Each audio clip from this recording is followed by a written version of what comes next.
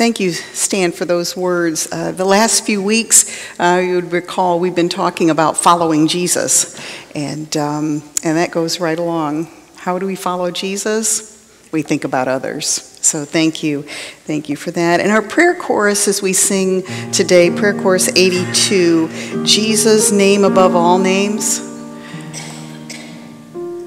The Jesus, the Savior that we follow, he is a beautiful Savior. He's a glorious Lord. He's Emmanuel. He's with us. He's a blessed Redeemer. He lives.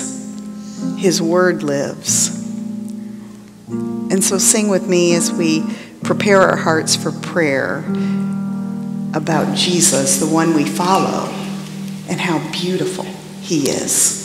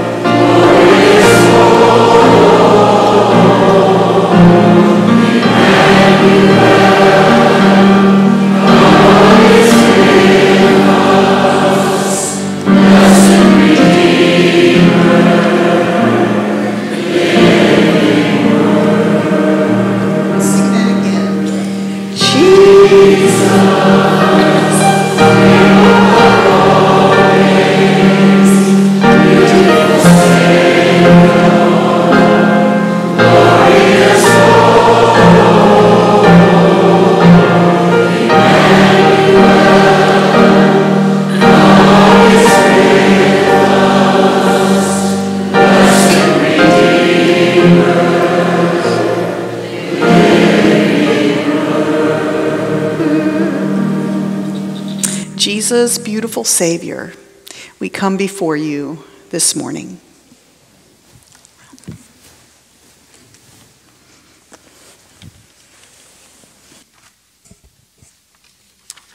Let us pray.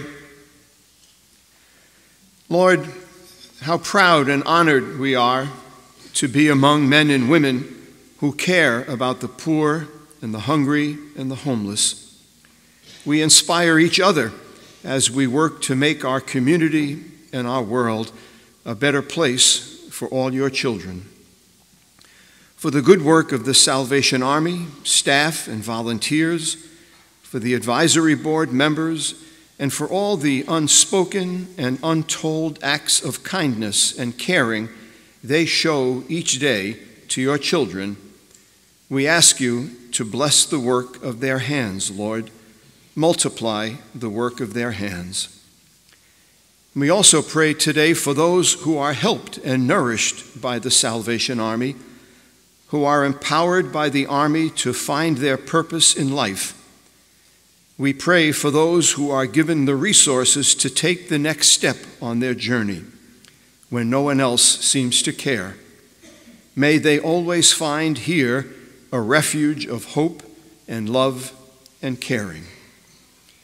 We know that giving of ourselves to those in need is not only the greatest love we can have, not only the biggest lesson we can learn, but also the part we are designed to play as Christians in our world.